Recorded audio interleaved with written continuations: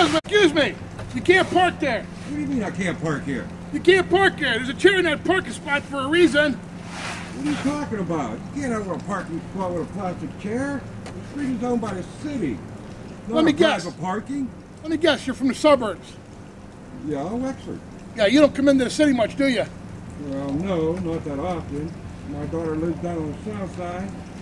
Now we're just going to lunch and... Yeah, I don't care. The rule in the city is if I put a chair in a parking spot, the parking space is mine. End of story, bro. You gotta scram. That's ridiculous. And whatever, dude, but I don't make the rules.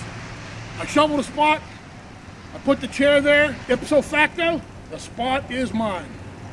Well, what happens if I move the chair and park there anywhere? You don't want to do that. Oh, no? Why not? If you move the chair, then street justice dictates.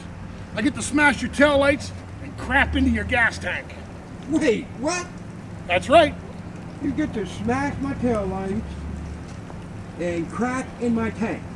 Well, technically, I don't get the crap in your gas tank. That's just my kind of thing, you know, my calling card. Well, if you do that, I'll just call the cops. Go ahead, they'll just laugh at you. The law's on my side, sir. I shoveled it out.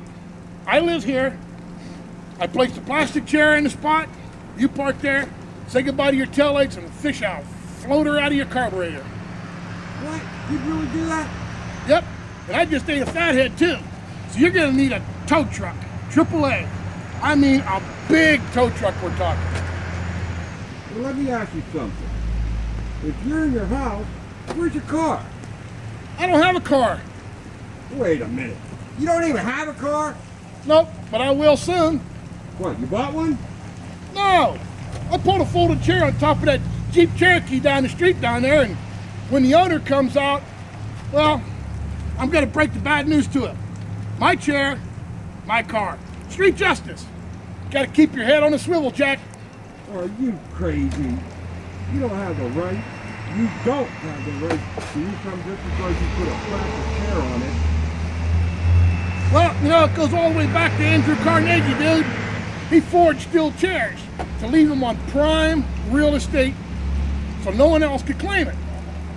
Then he would build another steel mill on the land where he would make...